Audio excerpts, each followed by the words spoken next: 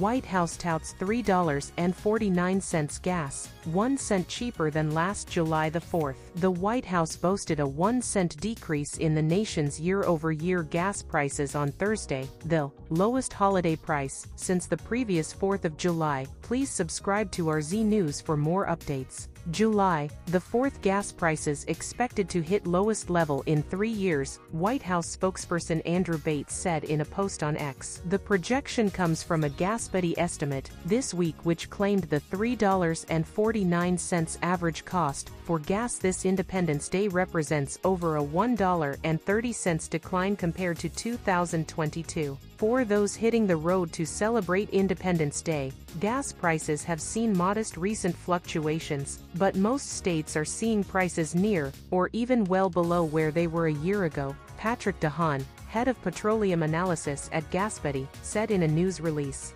While the first half of the summer has been relatively smooth sailing, the road ahead may be bumpy. Activity in the tropics has increased, and projections remain for a very busy hurricane season. Even after the holiday fireworks are over, we'll be watching for any potential fireworks at the pump that could be brought on by hurricanes disrupting refineries. GasBuddy's projection comes just a few weeks after the American Farm Bureau, AFB, said a 10-person Independence Day cookout price would average $71.22 this year, up 5% compared to last year, and almost 30% higher than 5 years ago. Higher prices at the grocery store reflect a number of challenges facing America's families. Lower availability of some cookout staples and inflation are hitting people in their wallets, AFB chief economist Roger Cryan said. Farmers are also feeling the effects of high prices. They're price takers, not price makers. Their share of the retail food dollar is just 15%,